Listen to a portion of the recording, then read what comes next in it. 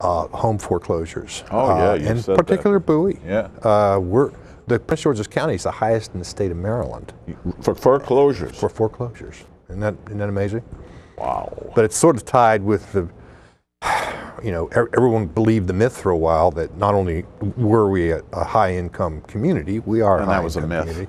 Well, we're not that high. I mean, when I saw $1 million subdivisions. We're not Montgomery County. No, and nothing, no shame in that, but we're $100,000 off the Montgomery County house price. And yeah. So anyway, everyone bought into it. Borrower, the sellers, the banks. I mean, it was all sort of a cabal. It wasn't some guy you can point to and say, "Oh, they're the bad guy because they made me a loan." But it's a big problem. Are these politicians going to be able to address it? I think that no is my thoughts on it. I think the best way to address it is for people to understand, take ownership of their own issues. The worst thing you can do is ignore that you're in a foreclosure because it's embarrassing. Well, that's just wrong. If it's good enough for Donald Trump, it's good enough for anybody who lives in Bowie. That's a good point.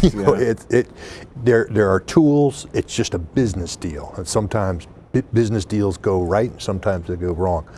But just to put a bag over your head is not the right approach and wait to get evicted. Yeah. But there's three basic things that folks can do before the foreclosure, during the foreclosure, or right at it, or post foreclosure, and you can manage your loss, or you can negotiate a restructuring of the loan or new loan. But don't believe anybody that asks for a fee up front, including an attorney. My advice is to anybody who's a homeowner who has some issues, spend an hour of time with an attorney or their CPA and confirm the rough ideas. These television ads from these hucksters are absolutely appalling. Why are they on the air? They're prosecuting a bunch of them. It just takes 3 or 4 years to grab these suckers, and there's one on there that amazes me. There's no name of the firm. All it is an 800 number, and this guy babbling on, if you have these problems, just call this number. Right. You have no idea what the firm is. Right.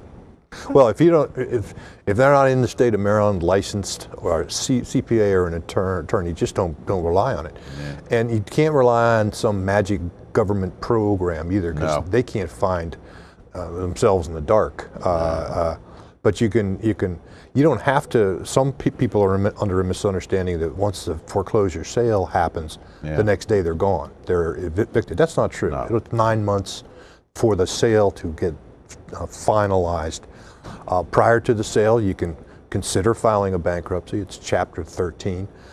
The bank, and it's a good process because it allows someone who's hit a bump on the road, sickness, divorce, whatever, and you've got behind. But if you can get current or just start making your payments again, the court will grant you up to 5 years. Oh, is that right? To make up the difference. So let's say you're 10, 15 grand in the hole, but you can pay the $1,200, you got another job, or you can make your monthly payment now. Yeah. But you got this big hole, big glob. Right. And banks, of course, always play hardball. Yeah. And so, but a bankruptcy court will order as long as 5 years for you to repay that the arrearage. The other technique is to have a voluntary. It's called a deed in lieu of foreclosure, where you tell the bank, look, why don't you, if you let me go and don't charge me for a deficiency, then I'll sign the deed over to your bank and see you later. Yeah. A lot of people do that. They don't know enough to make that offer, but if they want to not have it permanently affect their credit and they don't want to have lose any more money, they can negotiate a deed in lieu of foreclosure. The final step is to go ahead and bid it at sale, because they'll advertise it. Your house, let's say it's a $300,000 Bowie house, that'll require likely a $15,000 deposit at the sale. And you have a friend or a straw or somebody bid it on your behalf, and you might luck out. So a lot of people out there with houses that are worth less than their mortgage. Mine is. Mine went down. Well, I challenged the assessment because I thought it was off the charts. I mean, we live in a nice house, but it wasn't what they said it was worth. Well, I know there's a lot of that. Oh, it's just, but you can appeal, anybody can appeal your taxes mid-cycle. It's every 3 years they reassess you. So if you think you're upside down or just being upside, this market is a third less than it was 2 years ago. So is it really a third less? Absolutely. It's wow. It's depressing, but that meant it was marked up too. It was a bubble.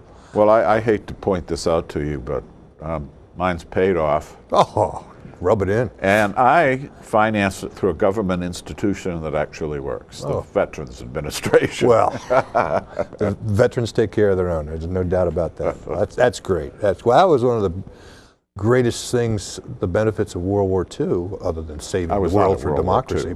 Well, but the institution evolved where veterans, are taken care of when they come home. Yeah. And it was a but there was a time, John, during Vietnam when they really weren't.